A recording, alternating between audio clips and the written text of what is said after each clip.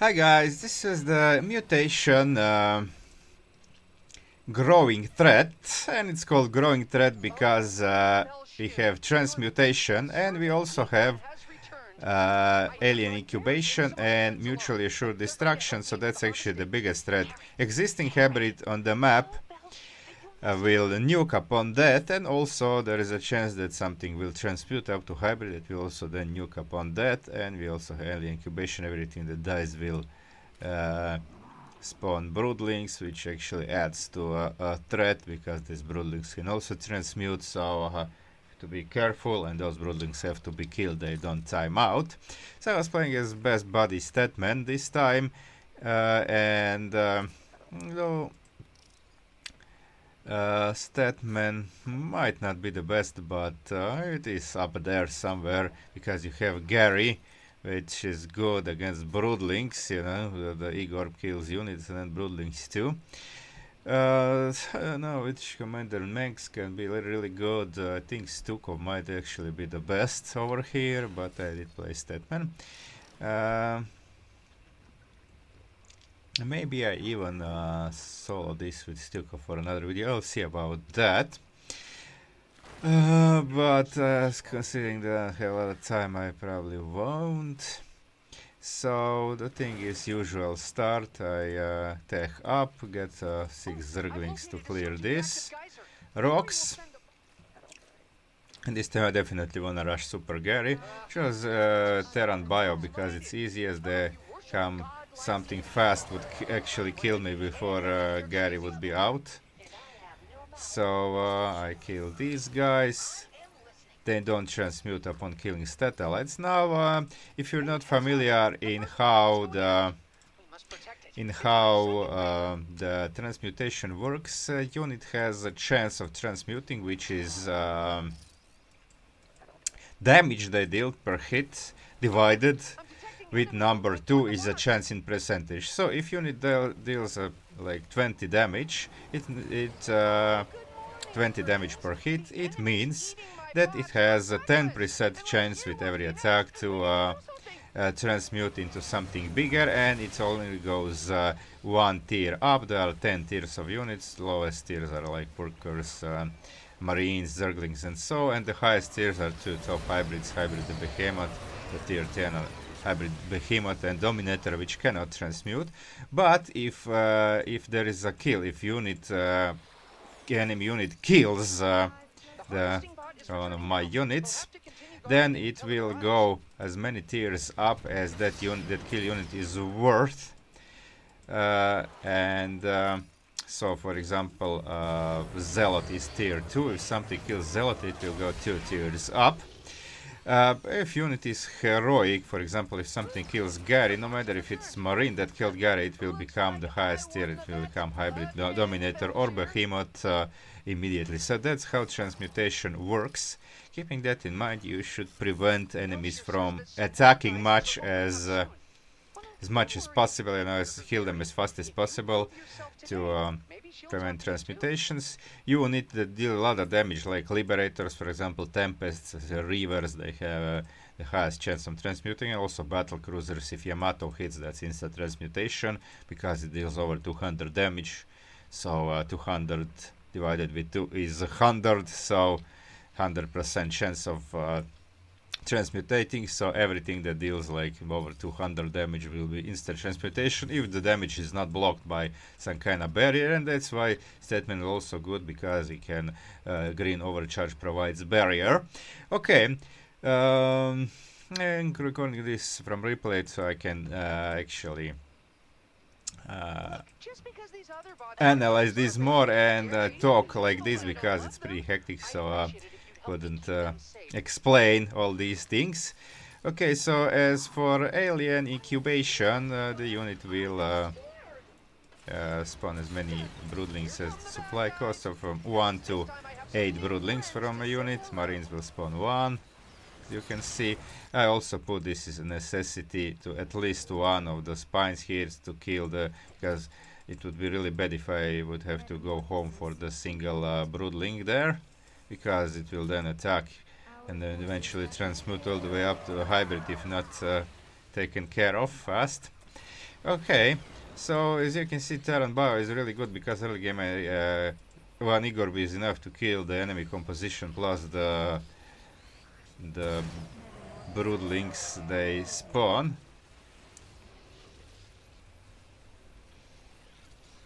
And one other good thing is very important here that Gary can shoot. Gary can shoot on the move. That will be extremely important against hybrids later.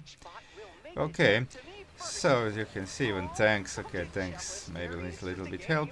I decided Ultralisk. Now that might be counterintuitive because they are melee, so fighting hybrids, you know, when they nuke melee units will be close and die, but I think it's Ultralisk are tanky. They have 500 HP, and also they're pretty fast. You can pull back. And they are also good against this comp. They can cleave stuff very fast. Okay, so far Gary does the job. There are a few. And also when I'm clearing with Gary, I can also leave Ultralisk behind, and they can cleave stuff. And also if something transmutes into air, like Ultralisk cannot attack air, but they have this Mecha Mooch module that can absorb health from enemy units. As you can see, they're using it over here. Okay, I didn't lose an Ultralisk, that's good. Okay, it's good to clear from this side because broodlings also will always creep towards the base, so you want to position yourself between the broodlings and the base to catch them. Yeah, there will be a few, but I have two of these things, so none of them even has chance to attack if there are only few. If that would be like 15-20 broodling, that it could be trouble. But make sure, okay, I didn't start upgrades yet. Upgrades are not priority. Priority is tech research, but I already have all three. So one of them is chitinous, actually it's called Hitinium plating here. It's but it's what it does over here, not like in versus, it grants the unit 25% damage reduction, and the damage reduction is good because it's less chance of transmuting with enemies. Okay, a little bit of here, but I have to save Igors. Igors are very important.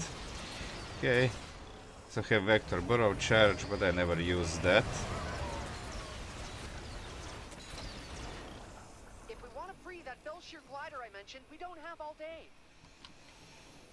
Okay, I didn't of course go for bonuses. Bonuses can, like, probably when I will be doing this on solo, maybe my ally will be doing bonuses, but for solo it's too risky to go for bonus. You don't have time for this, and you wanna have as much coverage with the stat zone. So Gary has maneuvering room and also the Ultralisks.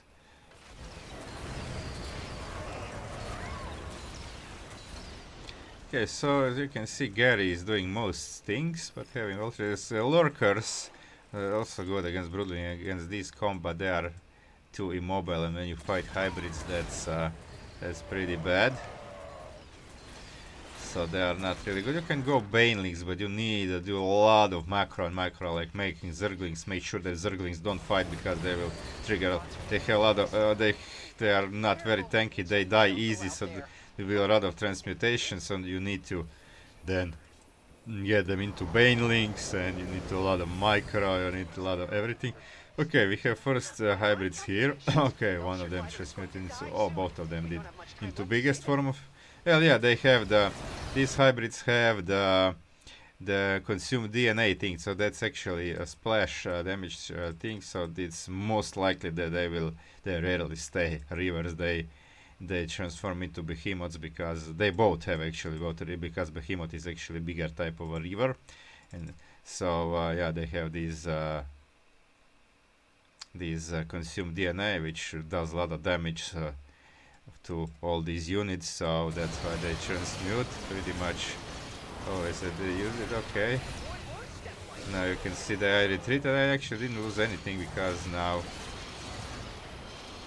okay, I actually sucked now. I sacked some ultras. I could have pulled back further, but I was worried that actually, okay, bot wouldn't be killed from one hybrid, that's it, because it's 1000 HP. Nuke deals damage not as normal nuke, like 750 damage, and in the center 0 to 4, from the center 4 to 6 the deals half, and 6 to 8 the outer rim will deal quarter of that, but still, like, I wanna risk anything. And now I have quite a money, like I'm producing more ultra, so I have a pretty healthy number of ultralisks. Okay, now this way will be the the game decider. If I mess this up, then it can be game over. Okay, overcharge, pretty important. Okay, there are a few hybrids here. So I have to be very careful how to engage. Okay, one of them died, few ultralisks died, but I still have a force. Okay, this fortunately didn't kill anything. This one. So you can see how important it is for Gary to be able to fire on the move, because can leave hybrids behind. Okay, I would make a Mooch module, actually almost will kill Gary. Now there are some hybrids still over here. Okay, tanks will die. Okay, dominators are annoying. They hit me with plasma blast, dealing 260 damage. Okay, this dominator will die, and now this river will also die. Didn't even transmute without dealing damage. So I have 9 ultras left. I will be producing more. See, I have a few money. I have first two upgrades. I kinda forget the others. Okay, I wanna do as much damage here and keeping ultralisk here to deal with all the broodlings. And now Gary is using the Igor to clear as much as he can. I think the bots are telling us they're rolling out, but I could be wrong. They lied to me last time I was here. This little miscreant. Okay, I forgot. Did I actually let one bot die? I think I didn't. Let's see.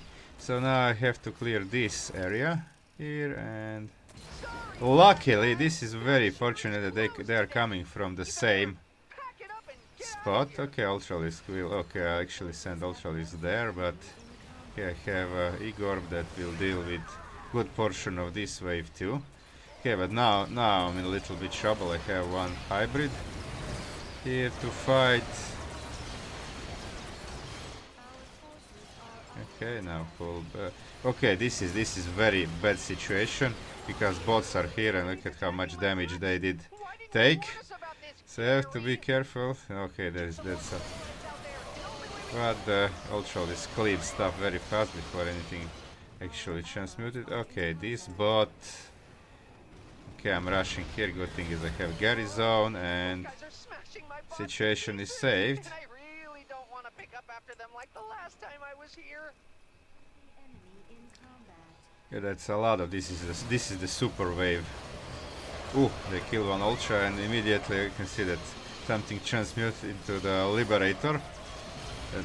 Probably marine that killed the ultra, otherwise if the tank killed it I think it will go up to hybrid or something, because tank is much higher than already than the thing. Okay, now I think I have to use my bots are making the return trip now. yeah, teleport. Okay, this is actually pretty good teleporting middle of them so ultralisk can cleave. They're attacking my bots. We need to One do more something. tank. And that's it. I think I'm still on 1-1. Yeah, I didn't start this. I was too busy with dealing with waves. Okay, I'm teleporting here again. Igor. And okay, now I was pretty confident that I will be winning this, because this wave has no hybrids. And now there are only two tricky parts of this game remaining, and that's clearing this area, because there are also two hybrids there and also some strong units that can transmute into hybrids.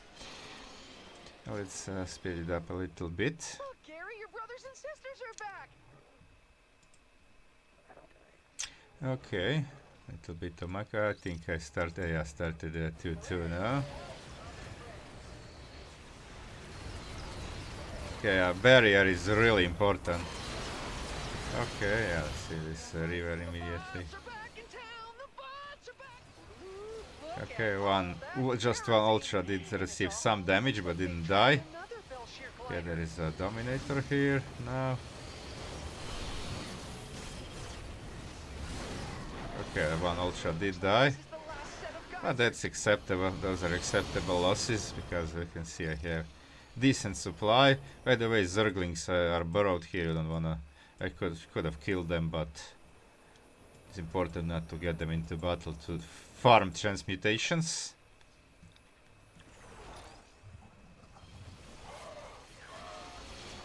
Belshire would appreciate it if we saved that glider. If we don't do something, she might. The best of my bots are going out. Okay, I went here to kill this, but I think I did. Yeah, I didn't do it because they are coming. So fighting these waves is really easy. If that would be like Immortal Colossus or something, or Tempests, that would be really bad because it would be a ton of hybrids. It is pretty much impossible to solo or very, very hard. But if you have like Terran Bio, then it's not that hard. Igor Ben Ultralisk kills stuff very fast. Okay, let's slow down to see actually in a real-time speed of play. Okay, something transmuted into Liberator, but it was almost instantly killed. And now, after the signal that bots are after, he starts saying that bots are coming home, then the wave will spawn here, so that's the thing. Always it's good to know if you don't know that yet.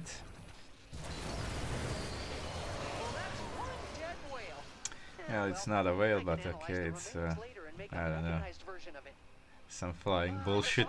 Okay, yeah. Unlike a certain robot companion whom I will not name, Gary. Oh, that was unfortunate. They killed my satellites. Only one Igor, not triple, because I was out of the zone. But never mind. Okay, now my job is. No, I actually cannot kill this wave. This is too much. This is the strongest wave in the game.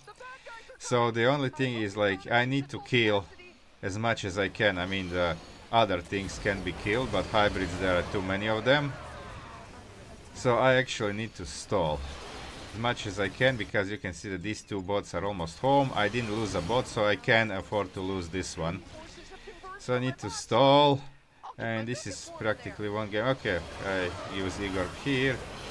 Gary will probably die. He actually got killed by by Ultralisks.